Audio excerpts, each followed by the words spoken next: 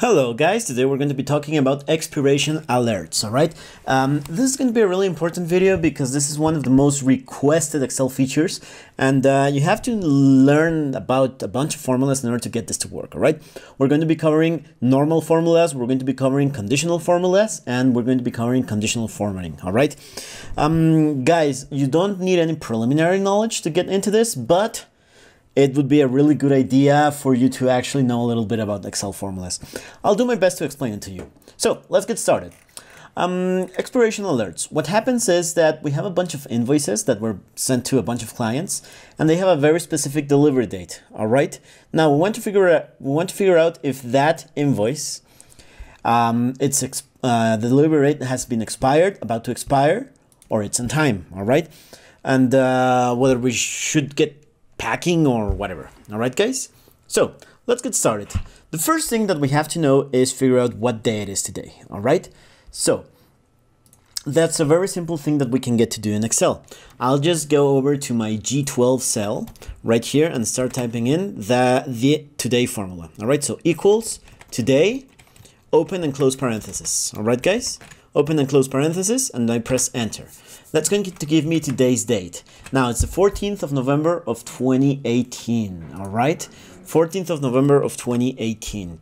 Now, based on that, I need to figure out if my invoices were delivered properly or they've already expired and we need to get our stuff together. All right, so let's do the following. I'm going to try to figure out how many days are remaining on the invoices. I'm going to select, for example, this one, which should have been delivered the 13th of October of 2018. And I'm going to subtract this one right here. All right. So it gives me a negative number, minus 32. This invoice should have been delivered 32 days ago. All right. 32 days ago. That means we are really, really behind on that one. But whatever. Maybe we're not so bad on the other ones. Here, check this out. The first thing that I see my students struggling with in the classroom is the following. When I tell them, all right, we have the formula, we have the subtraction, now just drag it all the way down. They do the double click to do the dragging, and voila, we have a bunch of problems with the formula. Now it tells me that all of the delivery dates, they have 43,000 days remaining. Okay, yeah, that's not going to work. All right, that's not going to work. What's wrong there? Well, if we expand the formula, the original formula, notice that we have a red square and a blue square. I'm asking it to subtract the red square from the blue square. All right. Now check out the positions. All right. I'm going to move over to the next formula. And now we have a blue square and a red square. Notice how both moved because my formula's position moved. But while I am fine with the blue square moving, I am not okay with this red square being moved. All right. So I have to do an absolute reference. I have to do an absolute reference to make sure that this red square stays right here where we have the date for today. All right, guys. So let's get back there. I'm going to click right here in G12. Notice how my mouse cursor is blinking right over G12. And right then and there, I'm going to press F4 on my keyboard. This creates an absolute reference, and the dollar signs mean that nothing is going to move, not the columns, not the rows. So press enter and drag it all the way down again. And now there we go. All right. Notice how the red square is still in the same place, no matter how far down we go. All right, guys. So there we go. We have 32 days overdue on the first invoice. The second invoice, we still have 23 days left, and we're overdue on our 40 days. I mean, this company, whatever it's doing, it's wrong, all right? They have a ton of invoices that are overdue. So let's generate a warning so we can avoid getting into overdue territory, all right? So I'm going to set up a warning that's going to consist of 3 days warning, all right? If we are 3 days in front of the invoice, then we have to tell it it's about to expire, all right? Oh, there's a terrible typo there. Warning. Warning days. All right, guys. So now what we're going to try and do is figure out the status of each invoice, whether it's expired, about to expire, or on time. All right, guys. Let's start this with just a very simple formula. It's going to be an if formula. All right. Now, if is a very essential formula for Excel. It'd be better if you already knew it, but if you don't, I'll do my best to try to explain it here in as little time as possible. And let's check it out. All right. Now I'll type if and I'll open a parenthesis. And if is going to figure out if one thing is something or the other. All right. Let's go over here to fx. And this is my function helper. All right. I'm going to be using it in order to figure out what the next arguments are for my if function. So it's first asking me for a logical test. Let's create a logical test to figure out if the invoice is expired or not. All right.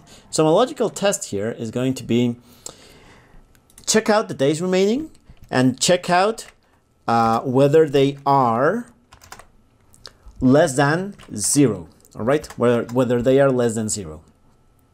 All right. So days remaining, if they are less than 0, then we're going to call this expired. All right. And if they are not, then we're going to call this on time. All right, guys, I'm going to press OK here.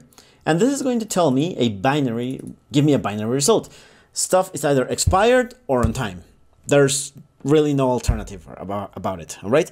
Now, this would be good enough for some of you. But since we're trying to include a warning here, include an about to expire category, we need a possible third result, which is going to be about to expire.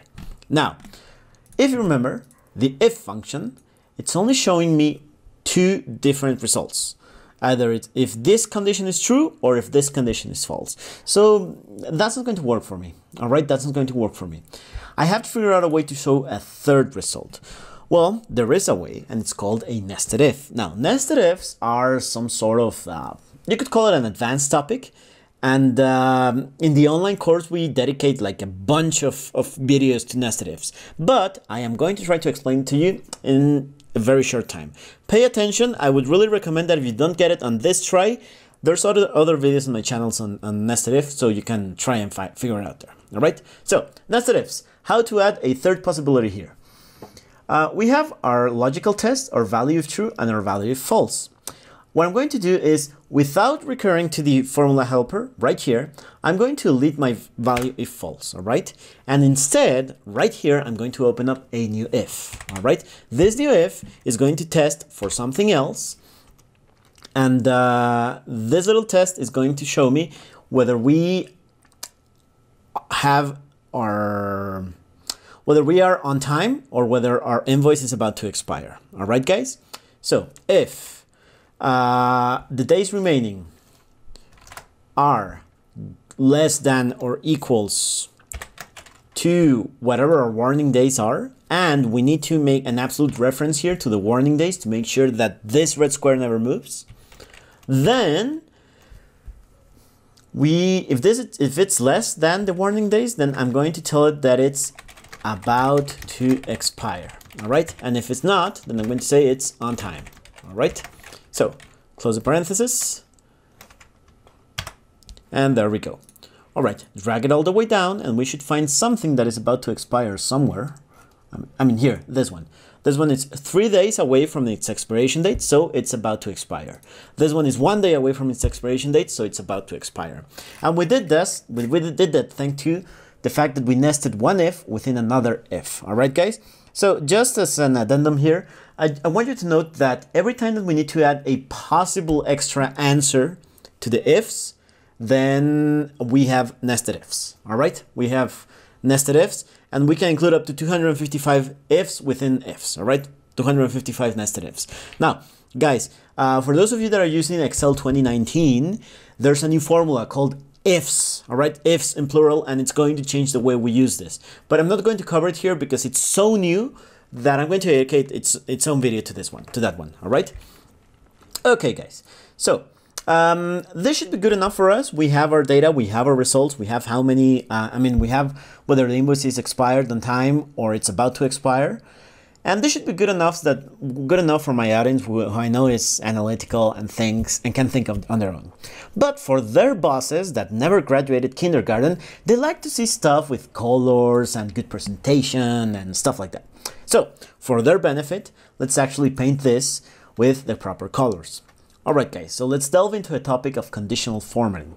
How is that going to work? Well, I'm going to select my entire column here. I'm going to select my entire E column. I'm going to go over here to the conditional formatting button, and I'm going to tell it to highlight cells rules with the rule that is text that contains. All right, so cells that contain the text expired, I want to color them red. However, I don't want this preset red that they're offering me. I want it to look more like this. So I'm going to select from this menu the custom format. All right, guys, click here on custom format. And then this is where I can go wild with formatting. All right, I can do pretty much anything I want. So let's figure out what it is that we can do. I want it to be bold. I want it to have a red fill, and I want the font to be of a white color. All right, guys.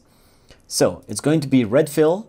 I mean, this aggressive red to make sure that it stands out. Bold and white color.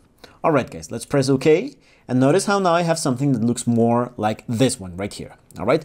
And this is going to color all of my expired invoices right here for me. All right, guys, what else is up there? I'm going to select my entire column E. I'm going to go over to my conditional formatting, select highlight cells rules and text that contains. Now, the on time, I'm going to paint it blue, but again, my own shade of blue. So I'm going to go over here to custom format, and I'm going to do the exact same thing. Bold, color white, and the fill is going to be blue. Okay, there we go. Now we have our expireds and our on time. The only thing that we are missing are or about to expire. All right, so again, select the entire column, go over to conditional formatting, and create a new rule. Equals to about to expire, press custom format, and yes, I know you're tired of watching me paint this up, but this is the last one. Again, bold, and the color is going to be black. Black contrasts better with yellow, so press OK, and we should see some yellow over here. There we go. About to expire, those are yellows. Guys, we're good to go. Okay, so now this looks like it was vomited by a clown, but at least this satisfies our boss's request that we should have everything painted up. Whenever we add something else or whenever we change something like the date, then we are going to get a change here in the status, all right? So this date coming from the formula today is going to be updated whenever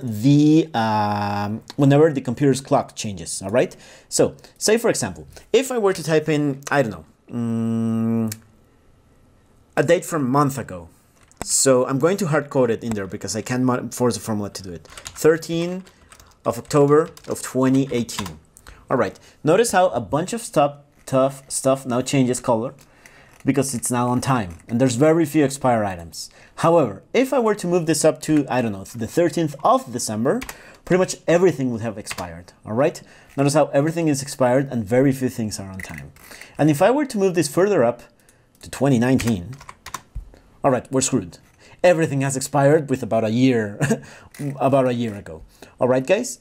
So this is pretty much the power of making this with Excel formulas. It's going to be dynamic and it's going to adapt itself with whatever policy changes we have. Either the date changing or even the warning days changing. If I were to change the warning days from 3 to 8, a lot of stuff would now be painted yellow. A lot more stuff would be painted yellow. All right, guys? And we didn't need to change anything from the formulas because they're ready to receive any of the changes you input into them. All right, guys. Now, in order to finish up, what I want to show you is that the important thing is not the colors. It's actually being able to analyze data. All right. So I'm going to show you pretty quickly how you could get a very quick count of invoices that have expired, that are about to expire, and that are on time. We're going to be using pivot tables for that. All right. So I'm going to press Control T. I'm going to select my one cell, whichever one I want in my table over here, and I'm going to press Control T.